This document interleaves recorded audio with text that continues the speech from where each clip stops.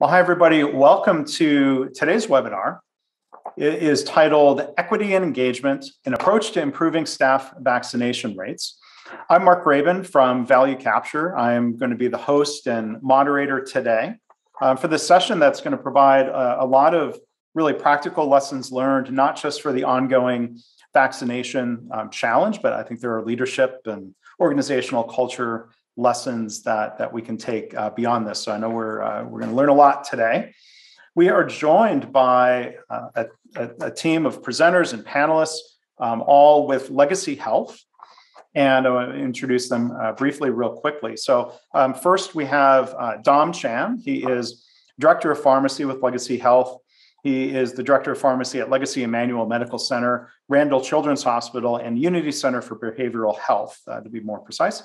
He also serves as the director of the PGY2 Infectious Diseases Residency Program. So Dominic will be doing the second half of the presentation. The first part will be presented by Lisa Goren. She's the Vice President of Organizational Effectiveness and Talent at Legacy Health. In this role, she has the responsibility for organization development and learning, performance excellence, and workforce planning and recruitment.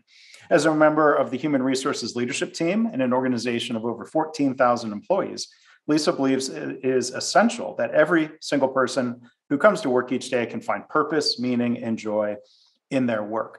So the first part of the session here for about 15 minutes will be presentation, and then we're going to open up into a panel discussion format. So our other two panelists are Dr. Nick Kashey, Vice President of Population Health, where he oversees Legacy's effort to improve the quality of care for patients while managing costs through a clinically integrated network. This critical work is driving Legacy's transformation to become a health management company. And Dr. Kashey also continues in his role as the medical director for Legacy Health Partners. And our final guest and panelist today is Dr. Jennifer LeTourneau. She is the Clinical Vice President of Medical Education. She's an adult critical care physician and the Clinical Vice President again, of medical education at Legacy Health. She has worked in academic, federal, community-based teaching, and critical access hospitals.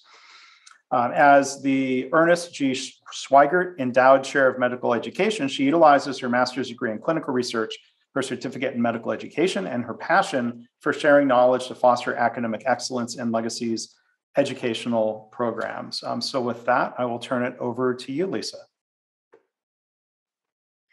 Thanks, Mark, and thanks to everybody on the panel. It's always an honor to present with this team and represent the work that we were able to do.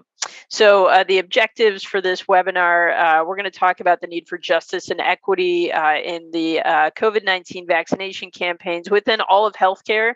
And I should say that even though we're talking about vaccination efforts today, what we're really talking about is change in human behavior. So everything that we're talking about is really cross-applicable, but vaccines certainly are top of mind. We'll also review tactics for educating and engaging racially diverse healthcare employees about vaccination, both policies and process, and we'll be identifying key characteristics of stakeholders and content experts that help build vaccine confidence. We can move on to the next slide.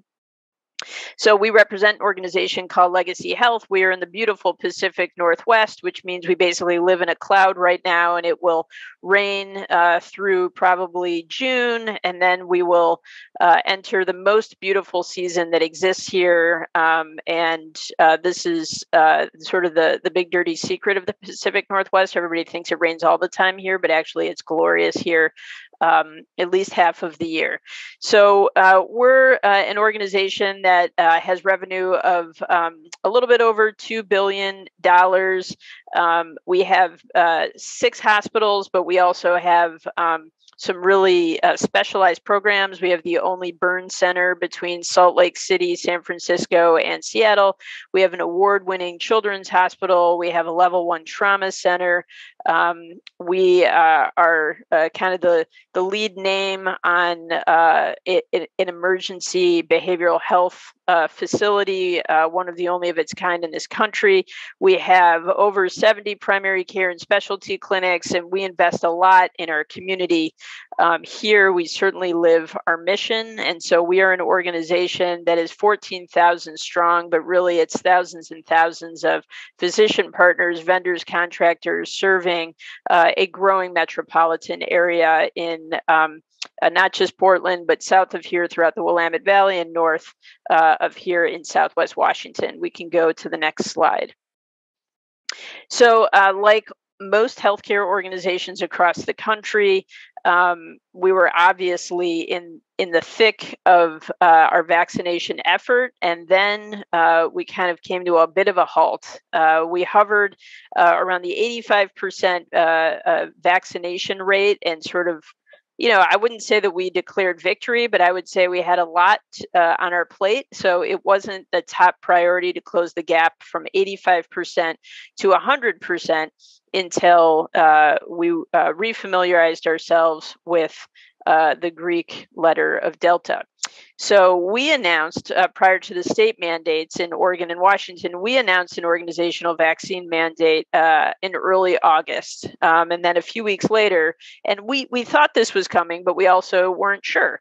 But the governors of both Washington and Oregon also announced vaccine mandates. We had a very ambitious timeline, which was to make sure that our employees would finish their vaccine series by September 30th to avoid unpaid leave. So not termination at that point, but leave. And so people had to make sure that they were getting their first shot. And then October 18th was the deadline around employees. So we had here again, it's about a 16% gap between vaccinated and unvaccinated employees. And we had a lot of assumptions around what might improve vaccination rates at that time. And remember, that's probably 9 months after people had access, 8 months after people had access to vaccines. We can go to the next slide.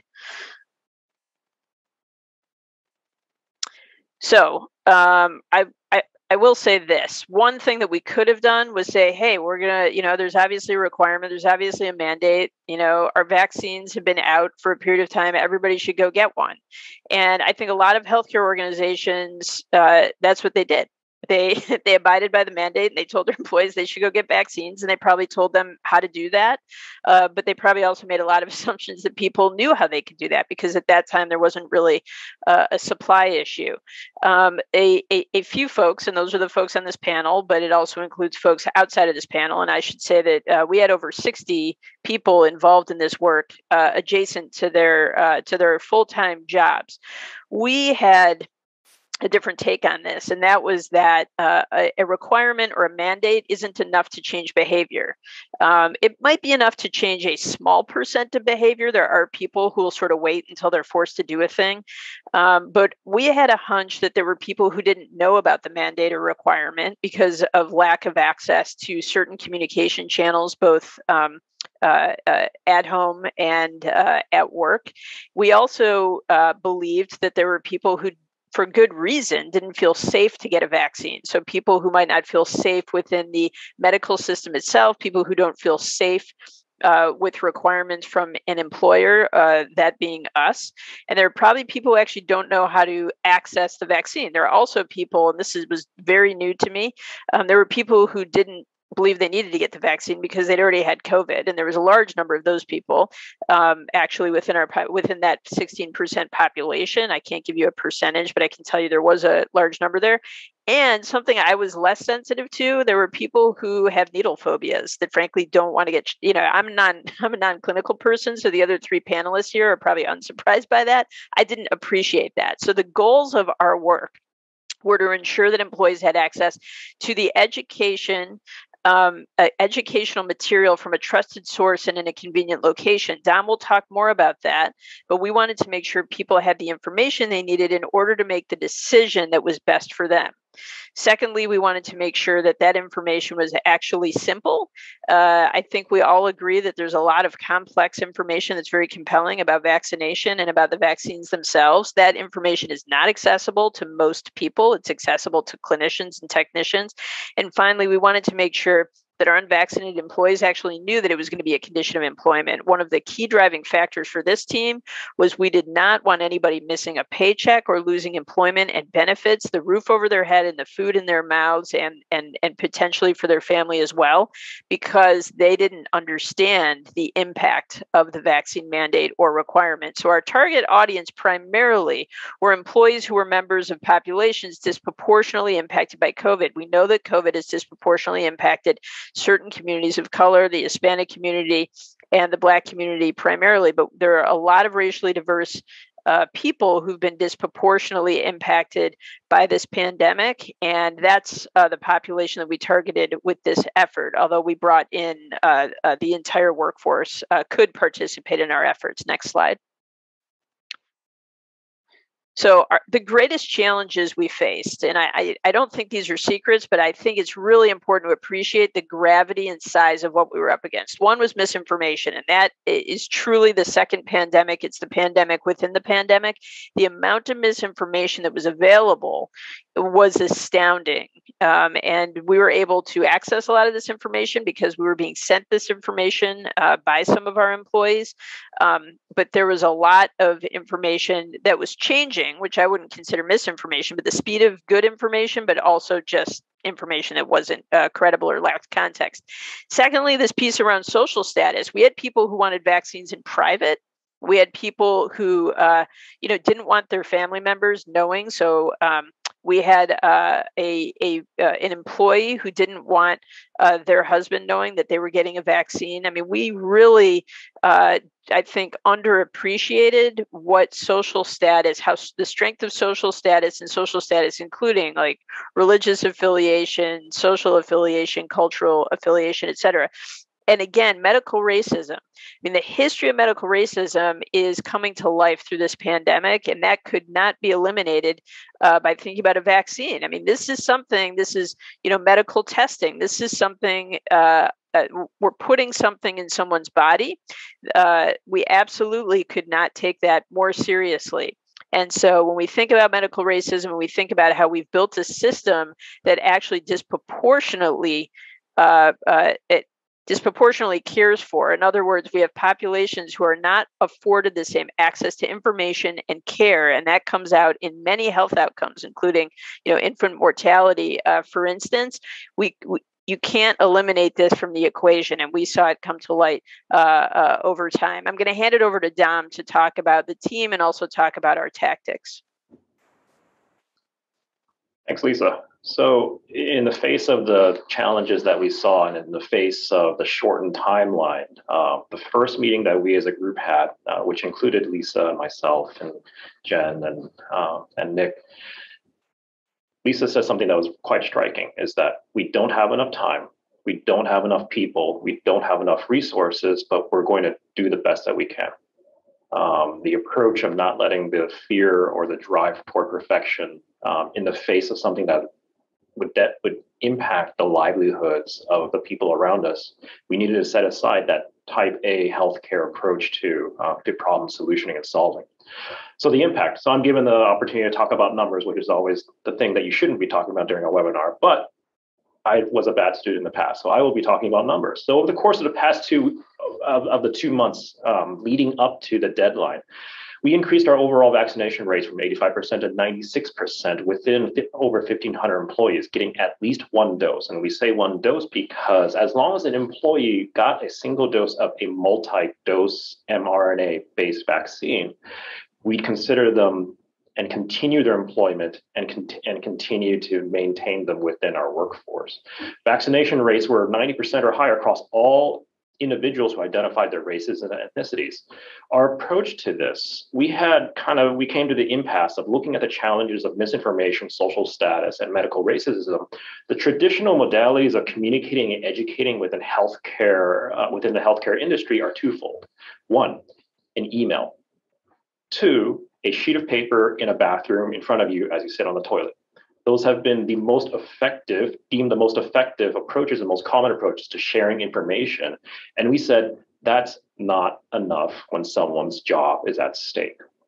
So we did two things, multiple approaches and tactics to it, but I'll highlight four. One is saying is to combat the misinformation at a virtual and pandemic-driven virtual webcast level. Is that we did 20 town halls, reaching across different hospital sites, reaching into interdepartmental individuals, identifying really what were the types of questions and personalities and personas that made up the workforce of them. So I'll talk to that in a bit, but when you're talking to a large group of clinic physicians, that's very different than talking to the facilities and maintenance group. Their needs or wants, their North Star of decision making is very different. And so we had to change our message, and it wasn't a one size fits all with the town halls. We also took the modality and tactic of going to people, so a push method of information, knowing that there are very few departments within most organizations that have the vast majority of their employees privileged enough to stop what they're doing, pick up their phone without being disciplined for it, and to listen in on a virtual town hall. So instead, we went to the people. We went to the Gamba. We also set up an outreach hotline, which continues to blow my mind by the groups that stood this up, where we connected individuals confidentially to either an administrator who could walk through the human resources and workforce and employment logistics, or connect them very rapidly to a one-on-one confidential conversation with a clinician, of which the majority of the clinicians were physicians. What other organization out there gave that ability? Something that I'm incredibly proud of, and again, stood up because of the 60 plus people that Lisa had highlighted. Lastly, we maintained a weekly communication of safety education, taking the messages that came out of the town halls, the huddles, the hotlines, and pushing it out to the people in the forms of FAQs, as well as a single mythbuster, in which we took head on a lot of the misinformation that was arising and being brought up during our forums, and or those that we're seeing popularized through social media. Next slide, please. So going through the numbers of what this actually looked like. So cutting it across from an ethnicity standpoint, we had our greatest increases in those who identified as American Indian, Black, and Latinx, with an increase of up to 18.5%, constantly greater than 10%. Many of these individuals would not have had the opportunity to have an informed decision just by nature of the medical racism that occurs, and that's innately built into organizational communication. Next slide, please. Another way to look at this is looking at it at a departmental level. Many of your organizations likely look very, very similar to Legacy Health.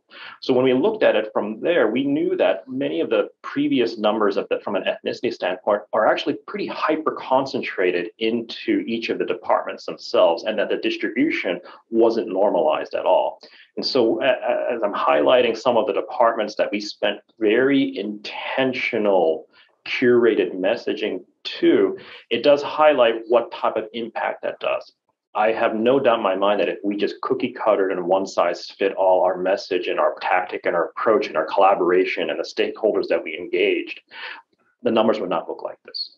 The numbers would clearly not look like this. The differences wouldn't look like this. And I think that a lot of it came down to just listening, and taking people along with us to make sure that the messenger that was giving the information was a trusted individual, rather than in an electronic form or an anonymous voice in a box or someone of an administrative stance.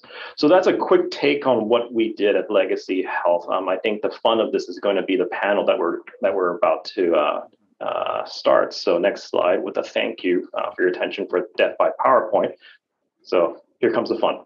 Yeah. So thank you for framing the challenge and the results. And now during the panel Q&A session, we'll be able to take a deeper dive into how you went about this and what some of those other considerations were. So just a couple quick announcements before we go into that panel mode. And again, please feel free to enter your own questions using the Q&A button in the Zoom webinar panel. We invite you to come visit our website at valuecapturellc.com. We have free books and a blog and podcasts and white papers and case studies where you can learn more about the type of healthcare improvement work that we support people in doing. We currently have a book giveaway contest that is open and running through December 10th. It's to commemorate what would have been Paul O'Neill's 86th birthday this past Saturday. So there's a contest you can enter where we're giving away sets of books. One book called A Playbook for Habitual Excellence, which is a collection of transcripts of some speeches that Paul O'Neill gave to healthcare audiences. The second item is a book, The Power of Habit by Charles Duhigg. Paul O'Neill and his story at Alcoa and beyond are covered in a chapter of that book. And then there's a hat from our friends and partners at the Patient Safety Movement Foundation, the Zero Hat, the goal of zero harm, of course, being an important goal of Paul O'Neill's and something that's important to us at Value Capture. So you can enter using the link on screen, or you can just go to valuecapturellc.com/birthday, and that'll also send you there. So just to reintroduce our panelists again, Dom Chan, the Director of Pharmacy, Lisa Goren, Vice President of Organizational Effectiveness and Talent, Dr. Nick Kashey, Vice President of Population Health, and Dr. Jennifer LeTourneau, Clinical Vice President of Medical Education. So first question to take a little bit more of a deeper dive into this. What made you decide to approach this challenge from an equity lens? Dr. Kashey? Yeah, thanks. And thanks everyone for being here and for your time. I think Lisa teed it off in the beginning of the presentation, but I would summarize it as our biggest fear with all of this is that we would get to we had a mandate, we had a deadline to meet. And our biggest concern as an organization was that we would approach that deadline and have suddenly laid off a number of employees of color who we didn't do our due diligence to make sure they had all the information and availability of information to make their decision for themselves and make an informed, educated decision about their vaccination status. And if we got to that deadline and wound up laying off people because they just didn't have the information they needed, we didn't do enough of our legwork to answer their questions, that would be, the perpetuation of systemic racism that we've been committed as an organization to, becoming an anti-racist organization and stopping the perpetuation of these institutional forms of racism. So that was really kind of our North Star guiding principle behind this whole effort. How did you ensure the consistency of message to your staff? So, as Don mentioned, we had, there were over 60 people involved in this overall communication effort. So I think that was a really important piece. We used a bunch of our resources. So we established, we had a channel, we're a Microsoft Teams organization. We had a channel that we collated all our resources. And so we made a concerted effort to consistently work off of a master list or a centralized list of references and resources. So we would internally kind of collate that list to make sure that we're using primarily, peer-reviewed and CDC guidance. And then we're all working off the same playbook. We also huddled weekly to make sure, in the beginning, actually even daily, to make sure to compare notes, talk about conversations that we were having with employees. A lot of us who were working that the daily, the hotline, we would compare notes and say, these are concerns I'm hearing, and this is how we address them. So we shared kind of our approaches there to make sure we had a uniform approach and shared best practices among. We were learning at the same time, right, in terms of how to do this. So having those kind of regular touch points, having a shared set of resources, those all kind of helped us kind of make sure that we were consistently giving people the same information and being consistent across the board. All right, well, thanks. So you're touching on trying to put out, accurate, helpful information. Dr. LeTourneau, how did you approach the misinformation that was being brought to your attention? Yeah, this was so hard, right? As a clinician, watching the media, the headlines, hearing people talk about not only misinformation, but really what seemed like intentional disinformation. So like Nick alluded to, we had regular meetings about what was out there. And so we all brought kind of our ideas about what were the things that we had seen, the different tweets from celebrities, how we might address those issues. And then through the town halls, this iterative process, we learned more things. So there were some times when we were doing town halls where people would ask questions that none of us really knew what the answer was, right? So we had to be very vulnerable as clinicians and say, I don't know, let me get back to you. And we always had a follow-up process. So one thing we were very conscientious of doing is ensuring that we didn't dismiss the misinformation, right? I think that it is easy for people with authority and knowledge to say, oh no, that's ridiculous, right? What we had to do is say, yeah, we understand that all this information out there, it's hard to sort out what's real, what are facts, and what really isn't accurate. So we did go back to the sources of this misinformation. A lot of it was lay science writers' interpretation of preprint articles that hadn't been peer-reviewed, double-checked by other scientists, which is kind of the gold standard for the scientific process. And we actually read those and said, well, so I know that this person interpreted it that way. However, here's another interpretation. And we would, during the town halls, we had another set of clinicians, aside from the featured clinicians who are answering questions, who would add links to credible sources of information, which were, kind of either peer-reviewed or written in lay terms that could be understandable. And we always came with compassionate correction, right? The idea that I know that you are a smart person, you're discerning, you care about yourself and your family and your ability to care for your family. So you need to make the best decision for you. And we're here to help you wade through all of that information to get to the best sources that we believe in and that we trust in, and that we can help you get there. So, and again, I think that previously in the podcast, Don and Lisa talked about how we weren't trying to convince you to get vaccinated. We were trying to help you have the best information possible to make the best choice for you. And I think that keeping on that message was extraordinarily helpful. And I don't think we have time here to go through every example of misinformation, but one that Lisa brought up that might help us address if somebody does come to you with this idea of, well, I had COVID before, therefore I don't need to get vaccinated. What science or evidence or sources would you point to help educate somebody about that? Yeah, that was a really commonly asked question for sure. And so there was a study that was put out by the CDC in Kentucky where they looked at individuals who had COVID previously and individuals who had been vaccinated.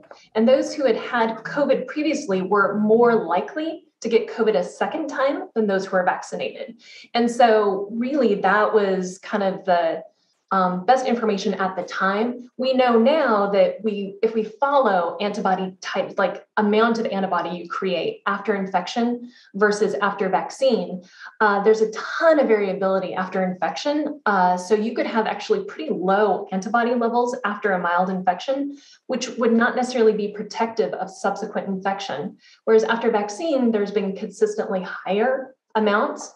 And again, now we see kind of moving out farther, gathering more information, right? All of this is gathering more information, feeding into our knowledge so that we know more, that individuals who've been more distant from their last infection or the last vaccine are more likely to get COVID a second time. So those are that's the type of information that we were able to share. And there was a lot of, the natural immunity idea, right? So the immunity you get from being infected is better than vaccine. And that was based on a preprint article that still hasn't been published in a peer-reviewed journal.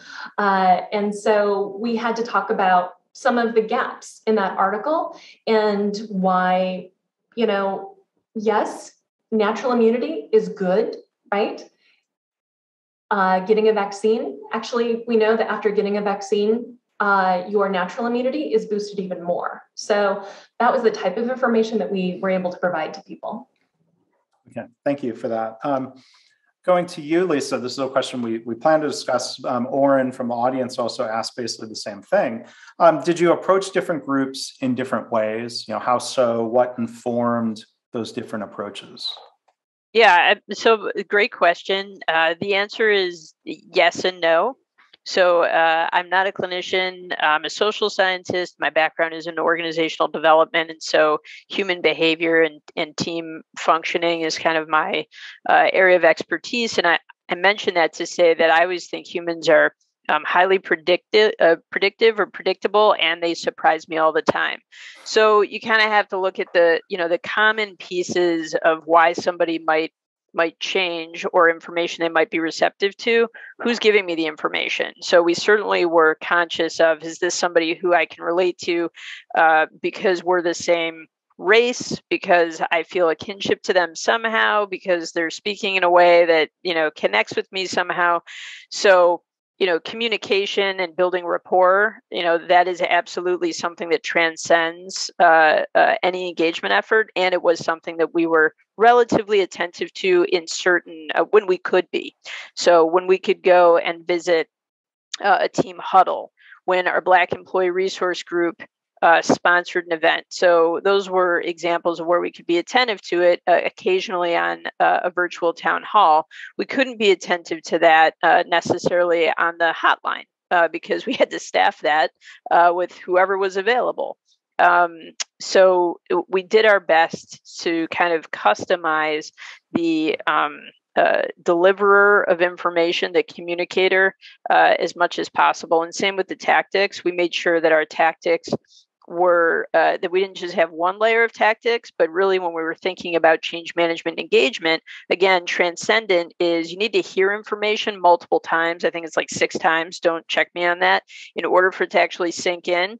So we needed to hear the same information multiple times, but we also needed to give people access to multiple opportunities. We can't just show up at a huddle and expect somebody to roll their sleeves up. Now that did happen, but I can guarantee you it probably wasn't the first time most of those people had considered getting a vaccine. It might have been like the 4th time they considered getting a vaccine. So, so my answer is yes and no. So, Lisa, you mentioned employee resource groups, ERGs. Can you talk a little bit more about the role of those groups in this effort? Yeah, I mean, I would say that the employee resource group that was most engaged and also had a high, at the beginning of our work, had a higher number of unvaccinated employees was the Black Employee Resource Group. They did a tremendous job of being a communication channel, putting on multiple town halls, both safely in person as well as virtually.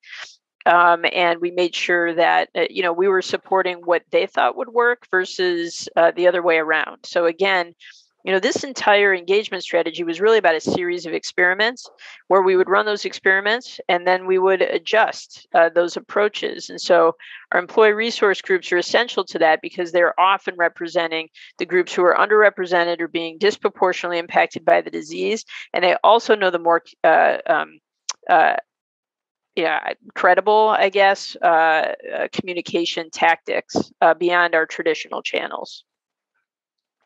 Thanks, Lisa. And another question that came from Andrew, and I think you've been prepared to answer this. What did you find any hostility from any employees toward the pro-vaccine message? Were there any strategies to help enable an open dialogue to help somebody consider change?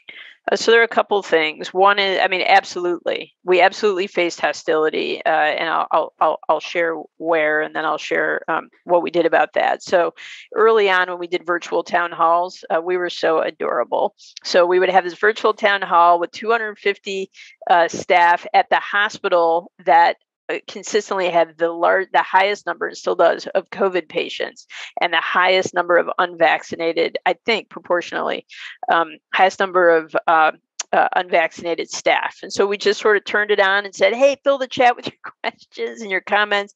And it was mayhem.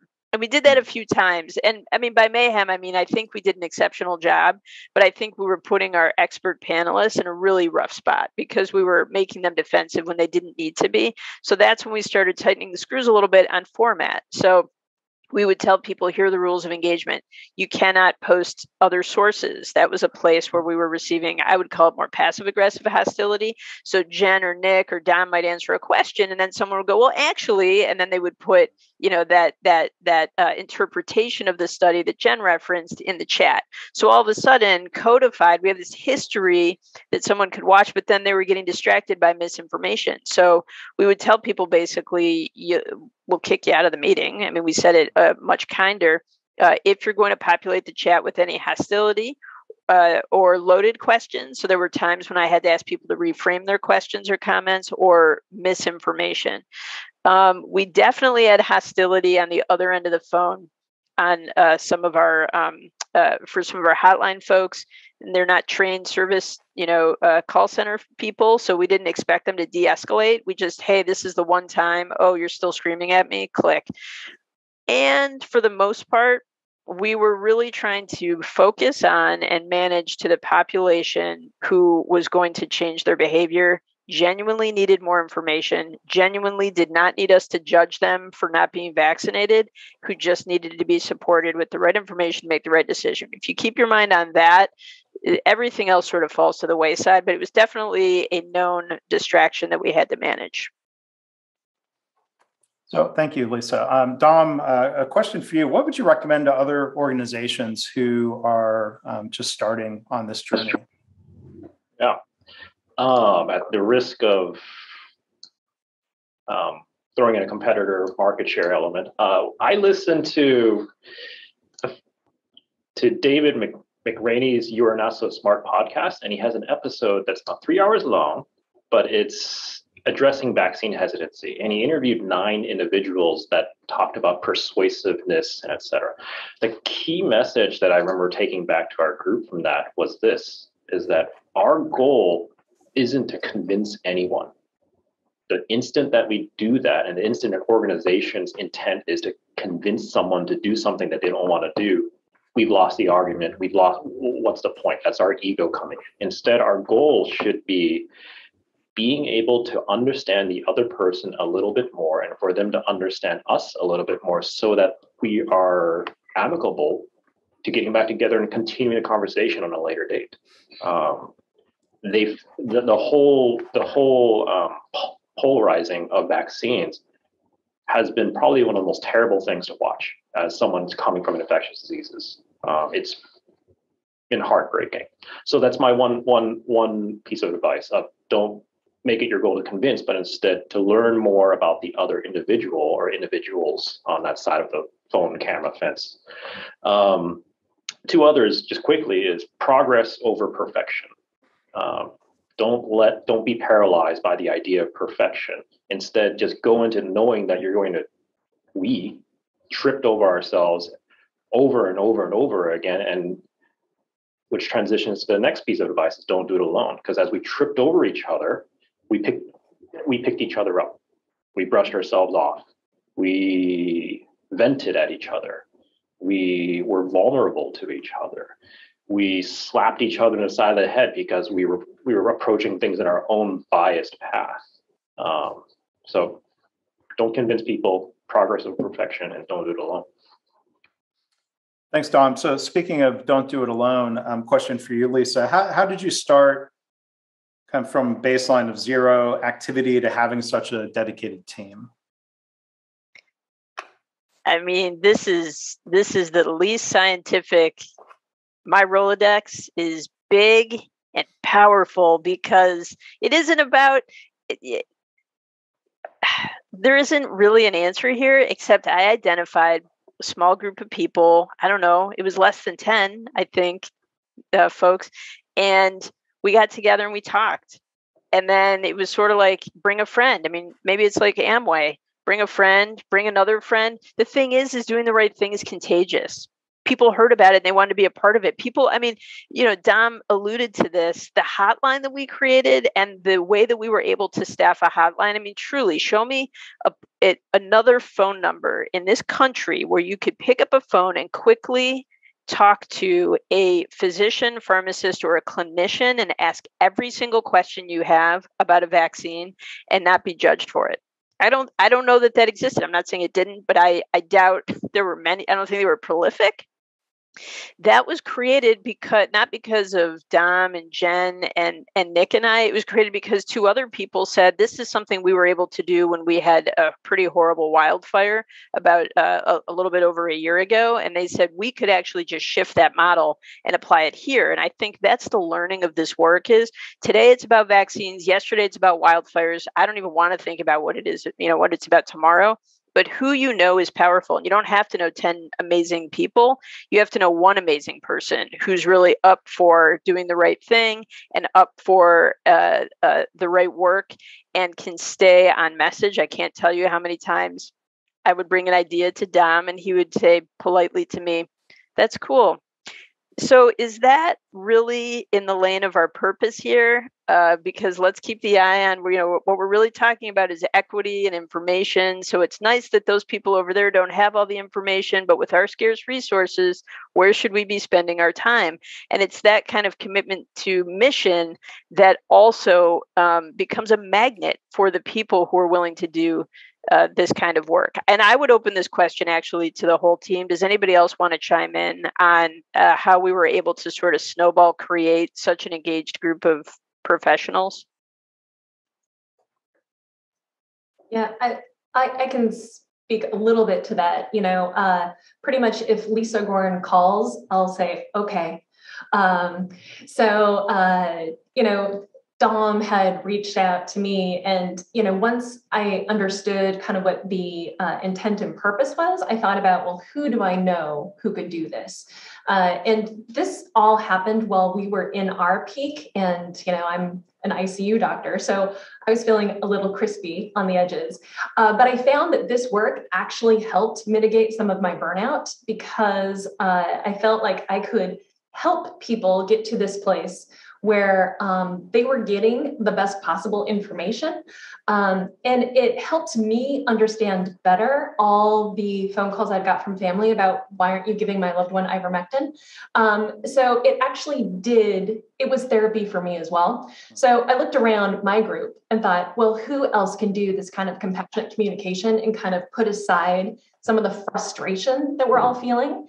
And there were a lot of really great people who could do it. And they also felt kind of this same sense of purpose and helping our, a lot of my colleagues will talk about our legacy family, right? We're a decent sized organization, yet we've always been very close knit and tied to the community. And so that sort of kind of effort to help the community and our employees inside the community really rang true in this. So it's kind of like the coming together during a crisis again, which we have done that so many times. And yet there's still people with enough energy who help inspire me to keep going. So we really were able to find those people, and it kind of, boosted all of us up.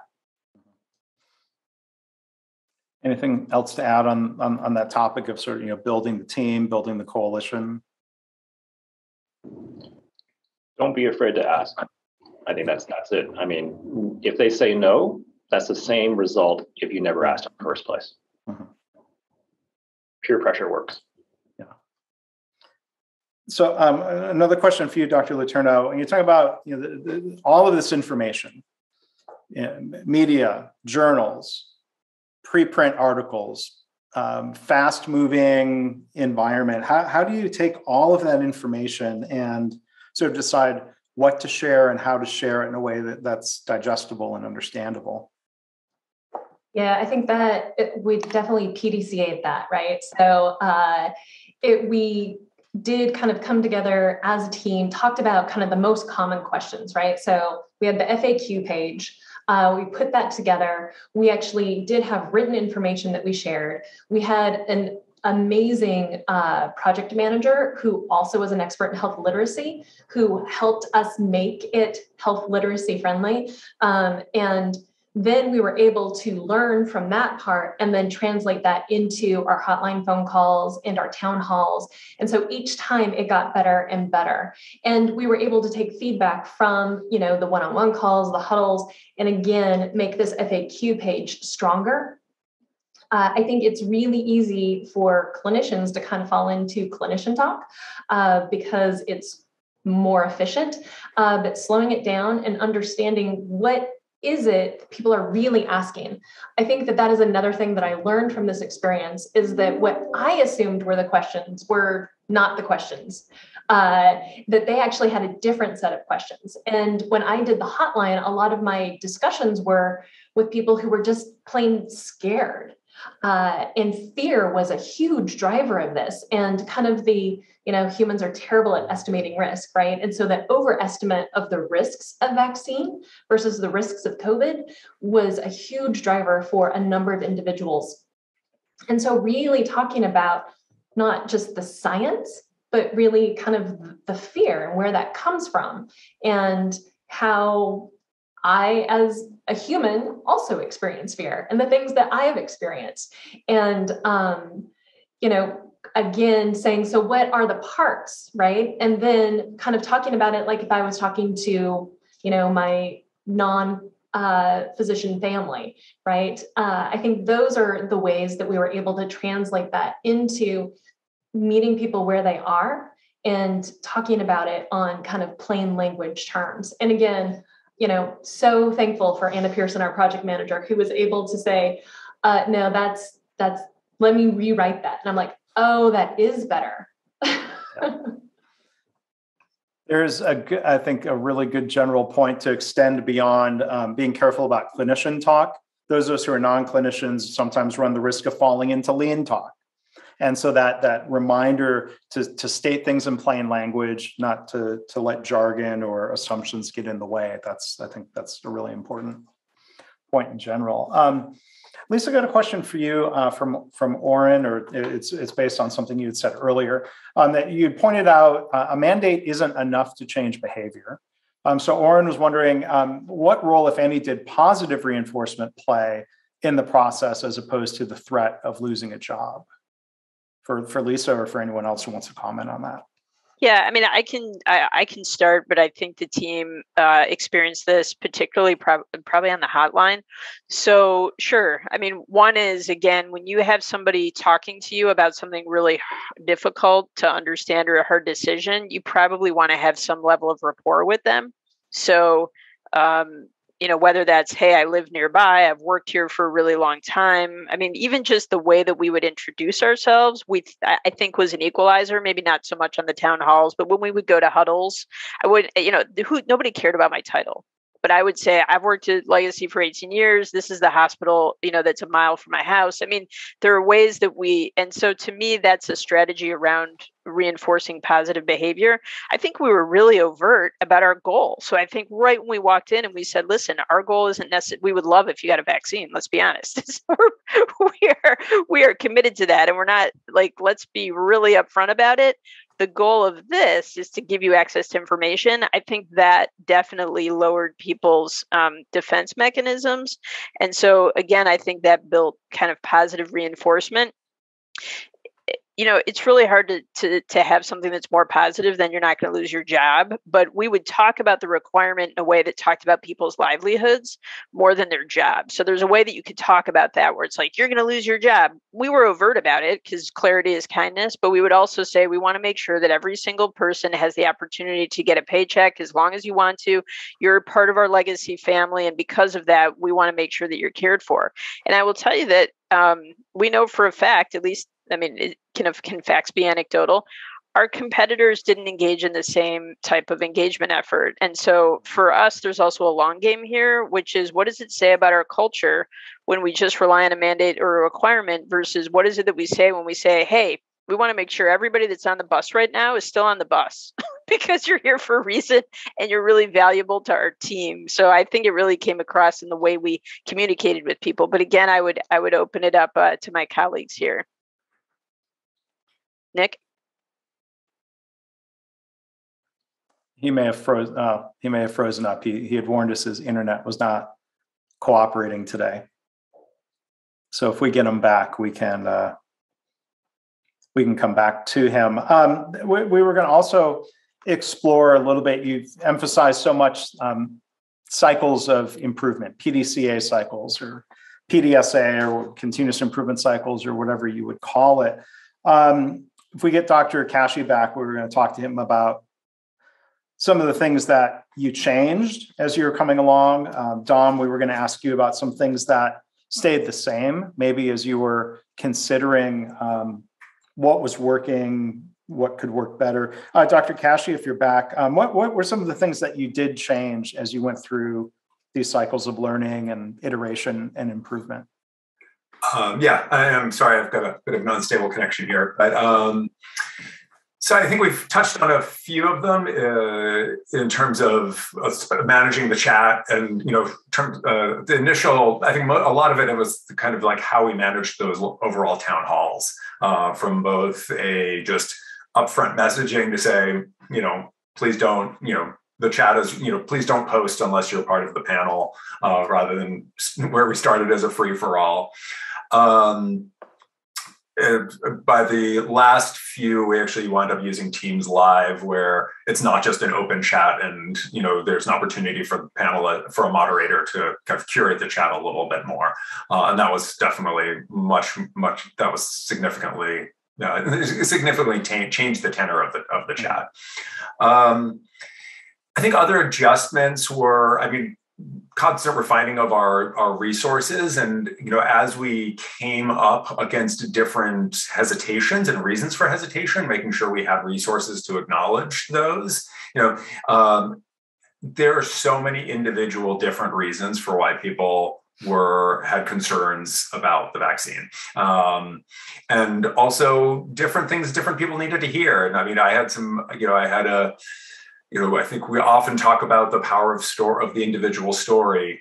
And I started that conversation with one individual who very quickly shut me down, was like, I don't need to hear any anecdotes. I'm a scientist. I need the big numbers. Don't you? And it really was almost indignant. Like, how dare you throw an anecdote at me? Right. I was like, whoa, okay, fine. You're good enough. And so I think we had to learn to be super, really customized to the individual. So we had to have a wide kind of selection. And there are other people who are very different, right? Who the individual story made all the difference. And the numbers kind of went in one ear and went out the other. So I think building that library and those varied approaches throughout the course of this. The other little adjustments, I think, there were some operational pieces of taking care of our team as well. Our hotline, we started I think we were very ambitious in the beginning and started 7 to 9, 7 a.m. to 9. We really covered most of the day, which was really important. We wanted to cover, healthcare is a 24/7 operation. We could not staff a 24/7 hotline. That would have been a little over the top, but we started looking at our call volumes and when they really started to taper off, because, I think despite everyone's engagement, it still was hard to be on, essentially be on call through 9 o'clock at night after a long administrative day. So we adjusted those. We split them up into a little bit more manageable blocks for the individuals, also just to give more flexibility with other meetings and other and clinical responsibilities. Those were, and then the other piece was, and you see it in action today, we initially started our town halls with kind of just an open panel, and we'd have anywhere between 2 and 4 panelists. We learned after a first few that assigning kind of initial questions, our pre-populated questions, helps really convey a sense of confidence. That we got the feedback that even though we all kind of, I think we all knew there was always that polite kind of awkward pause of who's going to take this question?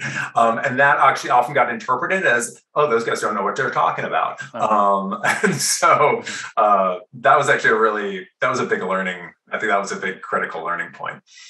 I don't know if anyone else has other thoughts from the team.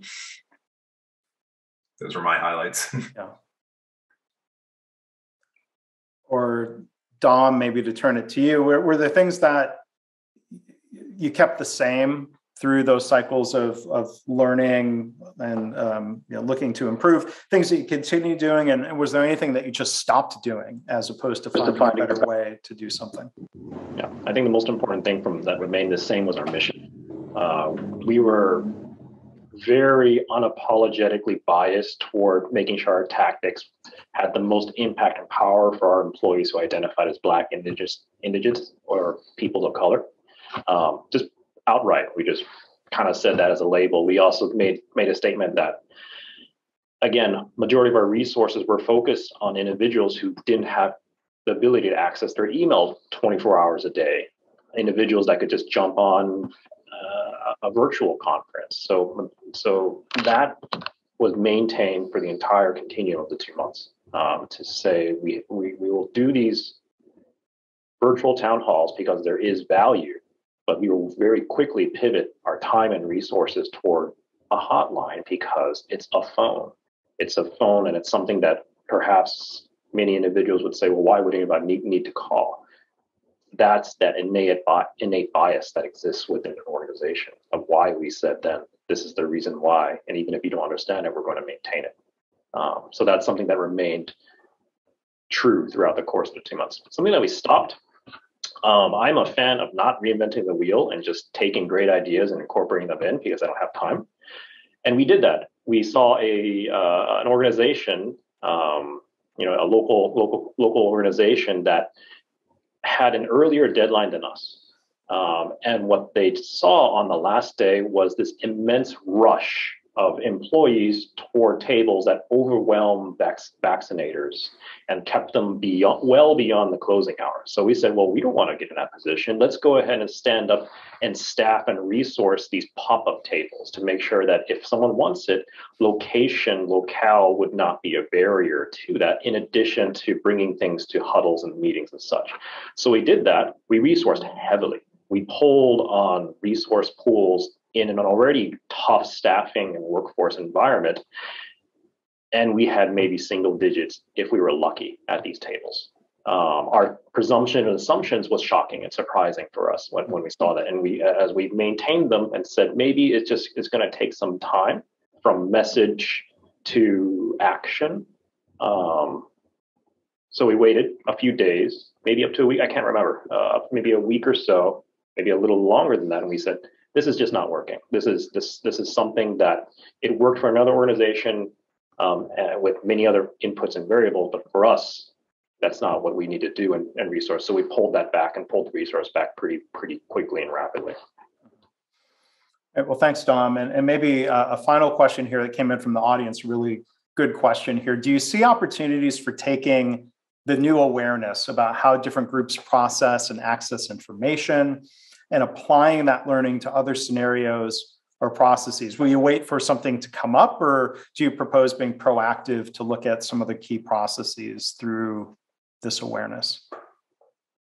We always want to be proactive, right? I mean, that's the goal, but I think that it's within the mental real estate, we are going to be reactionary in some senses. And this, one thing to highlight from our internal communications group and external and internal communications group, who are fantastic partners in all of this, is that they said that there's so many lessons that came out of this from a communication and engaging employees that they have to take a very long moment to really introspect about what their modality moving forward is going to be. Emails and electronic communication may not be the way to go, despite that being the pervasive modality across many industries. Yeah, I don't think there, the big learning of this webinar is there isn't anything new here. So, right, this is really the buffet that builds a change management engagement plan. It happened to be around a life-saving vaccine. And so we have a lot to say about it. It also happened to focus on the population that needed it the most. We always used to say this is one at a time work.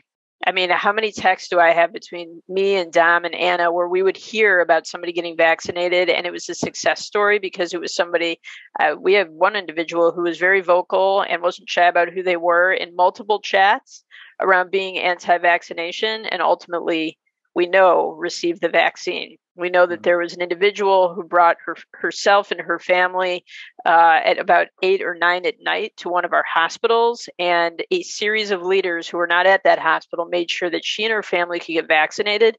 This work we're so proud. We, I think, ultimately became the health system with the highest vaccination rate. I believe that's true in the state and probably one of the highest in the country, but ultimately, change management and communication it takes time, and it's one at a time work. So for us, as the risk gets higher when it comes to loss of employment or it comes to public health, that will be a trigger for us around doing something a bit differently.